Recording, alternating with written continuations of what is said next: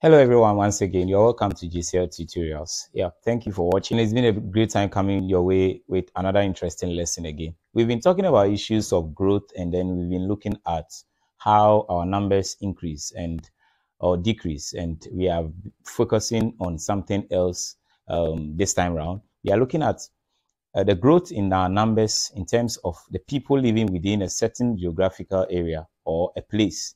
So kindly join me as we look at the population growth and its related terms, and you are going to like it. If this is your first time you are watching a video like this or any of my videos, you have not subscribed yet, I want you to do that now. Scroll down and click on the subscription button. If you touch the notification bell, anytime there's a new video, you have access to it, or you get notified and you watch, share with people, and let's make our lessons interesting and easy to recall. All right, so let's look at something on population growth, the related terms. We'll be talking about a lot of terms here, and I'll help you break them down as we put across the definitions, and then you'll be able to write them in simple terms, and they are nothing difficult at all. So let's get into that now.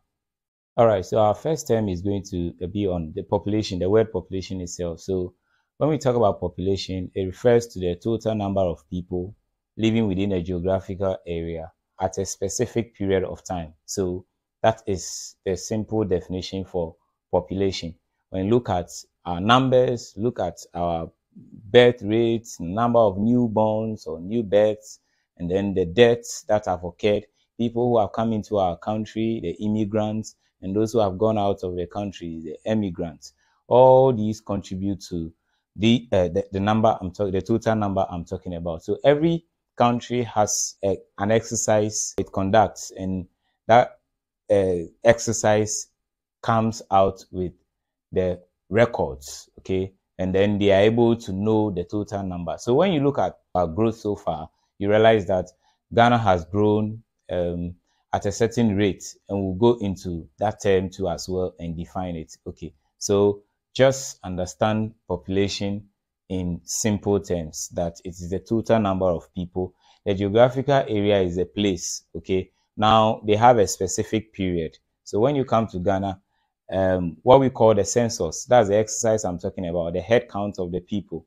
So every 10 years, we come out with the numbers, and we know how we have grown, the pattern, and then we study the age groups, we study those who have died, and then the numbers that we've lost, maybe through road accidents and all the other incidents or occurrences. So we look at this, and the last one that was conducted was in 2021, because we should have done it in 2020. 2020 was an election year, and that year too, because of the pandemic, the COVID-19, there had to be restrictions, and because of that, it was postponed to the following year. So after that census, we saw our figure around 31, or about 31.07 million people. So looking at this, when you see where we started from, so if we are to go back and look at 1931, when we were around 3.2 million, okay, see where we were now. Let's do a fast forward and see 1960. So 1966.64 million, we increased to this number, and within a period of 60 years, that is coming to 2020, 31.07. Okay, 31.07. So this particular figure, so you can see the increase. That shows that we've seen a growth of 368.3%.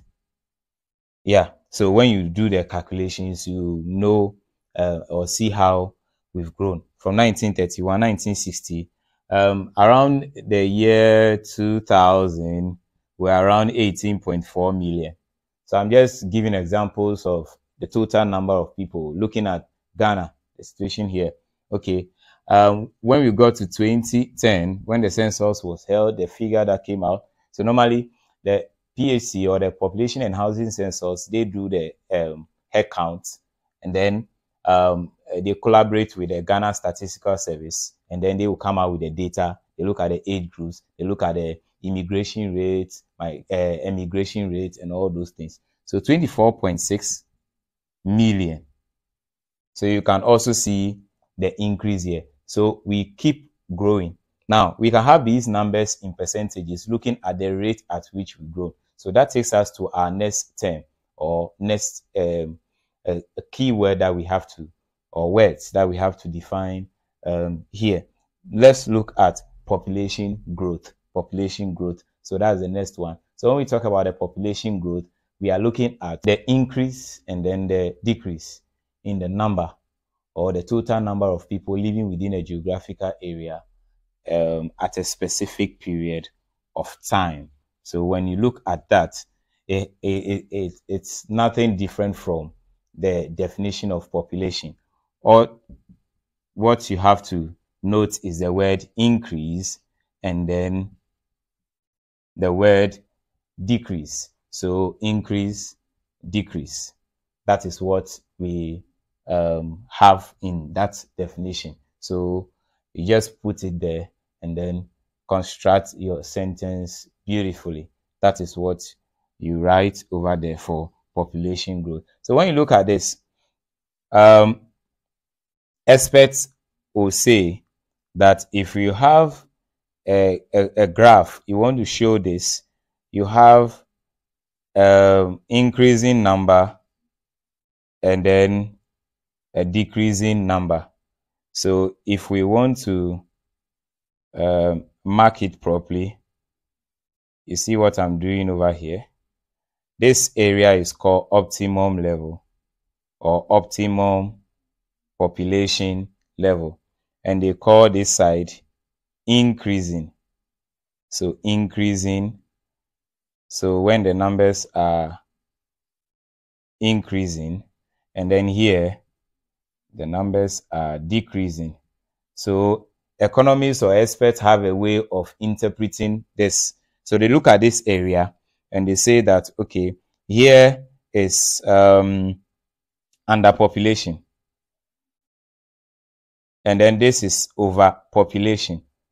Okay, so at this level, they said that this is the best favorable level, optimal, optimum, the highest level when it reaches its peak. What is happening here is that the underpopulation is just describing the situation whereby we have more resources, but the number of people is less. Okay, so it means that more resources, a small number of people, which means that there's a possibility that those people living in that particular country or geographical area will waste their resources because they are in abundance. Then when you come to the top here, this is where you have equal number, or the resources meet the number of the people equally. So there is no problem at all. Many experts would like the situation to be like this. But when it crosses down after the peak, then it gets to overpopulation, then there's a problem. So here you have a lesser number of resources, but more number of people. And when that happens, there will be scarcity, and then all the issues that have to do with rapid population growth will begin to germinate in these areas, or grow, or we start experiencing such situations in these areas. So that is how experts want to interpret the growth. So how do we get the growth? It is very simple. So by getting the total number, they will just need the total number of births. Okay, so that is the birth rate, and then they will subtract the total number of deaths out of that. And then when they are done, then they will add it to the total number of people who have come into our country, the immigrants or immigration. Then they will subtract those who have left the country, that is the emigrants. So when they do this, we can get the what? The total number. So always we are looking at the number of births, then we subtract the number of deaths, those we've lost, and then we add it to those who have come into the country, and then subtracted by the number of people who have left the country. So that is it. Okay, so if we want to express this in percentage, then we go to our next term, which is population growth rate. So when we're defining population growth, we put in the words increase and decrease. Growth does not have to do with only increase, because if there's a problem and then the numbers are dropping, that must be a concern. So we look at that, we check that. All right. So population growth rate, and rate has to do with numbers or in percentages or figures in percentages. Okay, so how do we define that? So this is defined as what? The percentage of increase. So there, you just construct your sentence and then put in the word percentage at the appropriate place, and then you get the percentage of increase and decrease in the total number of people living within a geographical area at a specific period of time. Simple as that. You are done with your definition for population growth rate. Then when it comes to, so I'll tell you how this is also calculated. So what experts or mathematicians do is that they take the present population and then they subtract the past population in it. So if we are doing year on year, and then we pick last year, which was 2021, if we pick that figure, that was the past, okay, and then the current one, where we are around 32 million, okay, yeah, 32 million. So if we pick that figure, we then subtract what you got in 2021 out of it, okay. So present minus past. So 2021, that we were around 31.7 million. Then we pick this one, 32.3 million, and then we subtract it from it. Then you divide whatever you get, the difference, over the past population, So that should give you the growth rate. When you are done, you want to express it in percentage, you multiply whatever you get by 100. So this is a simple formula for calculating the population growth rate.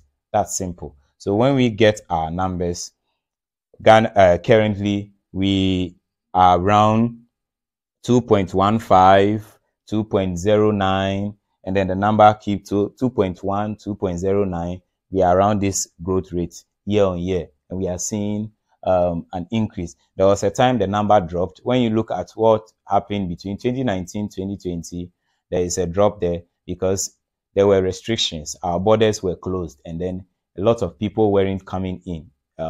But we had an increase by the close of 2019, because we had a year of return where a lot of people were coming into the country.